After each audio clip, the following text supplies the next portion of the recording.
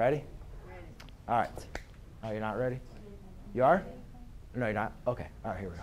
So what we have here is 3g squared plus 8g plus 4. And what I'm asking you to do is find the solutions to this equation, right? We need to find the values that make this equation true.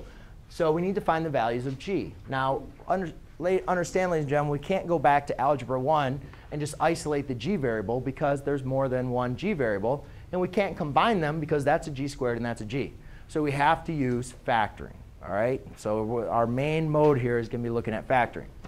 Now, when we're looking at factoring, when we have our a, which is greater than, or the absolute value is greater than 1, or at least our coefficient of our quadratic term is not 1, we have to apply sometimes what we call the AC method. All right? And I'm just going to show you one way. There's multiple ways you guys can do this, but here's just one way. So what we can do is multiply. If you create a little x, here's one way that I like to do it, is create that a times c on the top and b on the bottom. And this is just a way that I like to visually represent the problem so I can think about it out loud. All right? So you could do 3 times 4, so a times c. And you might be saying, where's a times c? Well, remember, this is in quadratic form.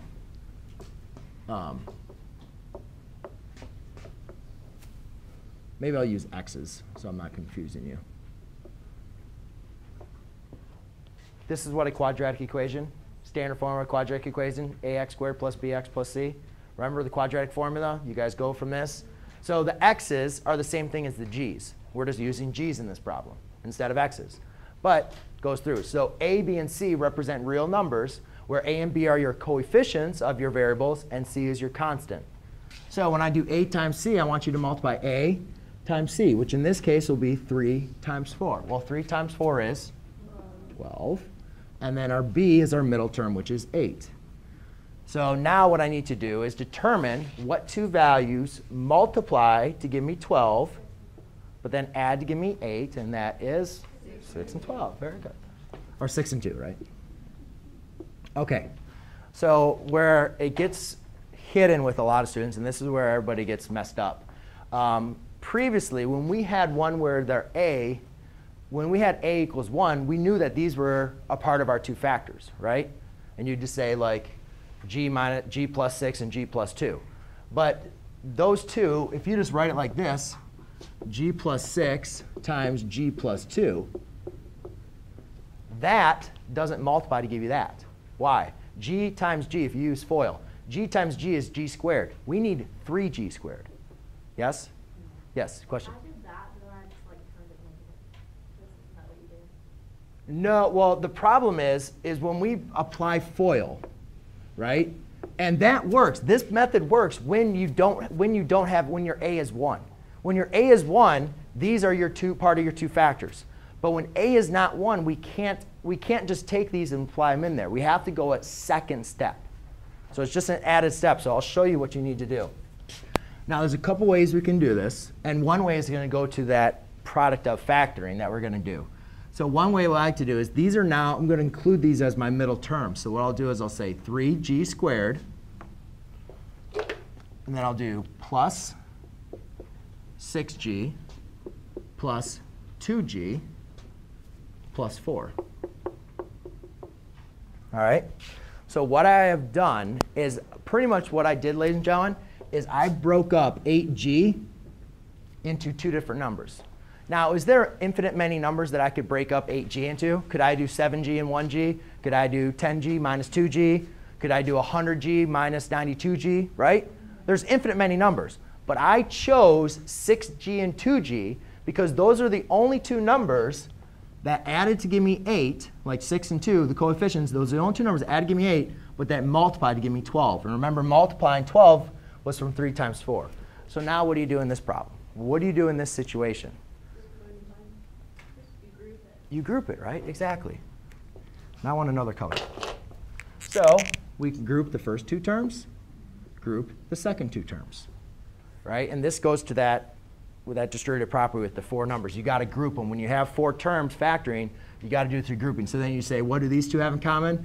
You can say you can both factor out a 3g. By factoring out a 3g, you're left with g plus 2. Here, you can say you can factor out a 2, a positive 2. And you'll be left with g plus 2 equals 0. Now you look at this and you say, when you're factoring by grouping, you're factoring out distributive property twice. First, you factor each one separately. Then, now you say, all right, what do they have in common again? They both share the term g plus 2. Do you guys see this? That right there. See how they both share a g plus 2? So I'm going to factor out the g plus 2. And then what's left over is a 3g plus 2. And remember, this always equals 0. This equals 0 never went away, right? Everything you write, make sure you're writing equals 0. Teachers and students, pardon the interruption. At this time, we would like to ask all seniors. Teachers, please release all seniors to the auditorium at this time. Hold on. If your class is comprised of all seniors, we ask you to escort your class and remain with your class in this assembly. Again, all seniors should report to the auditorium at this time. Teachers, if your class is comprised of all seniors, please escort your class and remain with them in the auditorium for this assembly. Thank you. Hold on. Let me finish this up real quick, because this is very important for you guys to understand from this last point. What you guys need to do is now is remember we have something one times a term times another terms equals 0. So when you have something times something else equals 0, what the 0 product property tells us is... Teachers, one more quick reminder. Students do not need to bring their things. Students do not need to bring their things.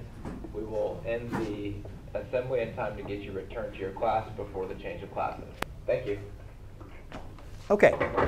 So what you can determine, though, is when you have one thing equal, two things multiplied to give you 0, one of them has to equal 0. So you set both expressions equal to 0. Now, can we solve these linear, like Algebra 1? Right? Hold on. So you just solve for g.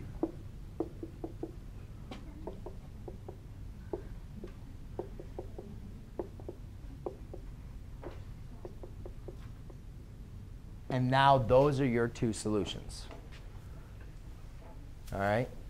And you can plug them in. If you plug in those two solutions in for g, you'll have this left side equals 0. And let me just show you, just to prove it to you real quick. Might as well.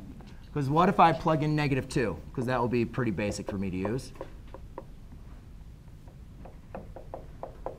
Right? I said j equals 2. That makes this equation true. Well, that's going to be 4. So that would be 12. 8 times -2 minus 16 plus 4 equals 0. 12 minus 16 is -4. -4 plus 4 is 0 equals 0. It's true, right? And you could do the exact same thing for -2/3. All right? Does anybody have any other questions on that process? Because you're going to do like 8 of them. OK? Cool. And that's not going to be all of it for this homework either. So, all right, you guys, seniors.